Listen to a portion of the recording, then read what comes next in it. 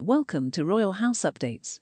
The royal family isn't likely to strip the Sussexes of their titles, as Meghan and Harry could label the move aggressive and escalate the war within the firm, according to a royal expert. Before we continue, if you're new to our channel, please subscribe and turn on the notification bell for more updates. Thank you. Meghan Markle and Prince Harry are likely to keep their titles as the firm tries to calm the war with the Sussexes, according to a royal commentator. Since the release of the couple's Netflix series and Prince Harry's memoir Spare, there have been calls for them to renounce their Duke and Duchess monikers. However, it isn't so simple, says royal expert Jonathan Sacerdote, who wants such a move could be spun as aggressive by the Sussexes and lead to escalation in the family's war. The sense that I get is that this is not something they want to do.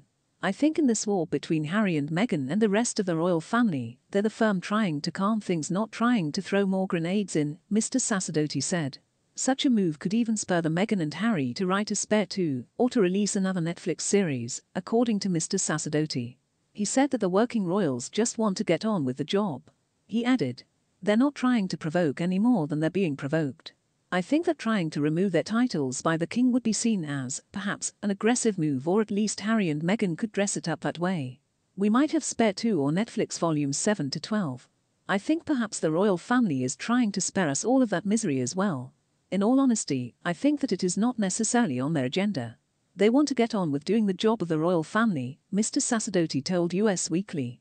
However, the firm might not have to strip Meghan and Harry of their titles at all. Bob Seely, MP for Isle of Wight, is proposing a bill which would see the Parliament do what King Charles might be reluctant to. Mr. Seely plans to introduce the Private Members Bill by mid-February, which would see Parliament vote on whether to strip Harry and Meghan of their Sussex titles. Prince Harry was pressed on the issue in a 60 Minutes interview with Anderson Cooper ahead of the release of Spare. Cooper asked, "Why not renounce your titles as Duke and Duchess?" To which Harry replied, "And what difference would that make? Now that the couple lives in California and has stepped down as working royals, there have been calls from some for the couple to drop the Duke and Duchess titles. Due to the split, they have already lost their patronages.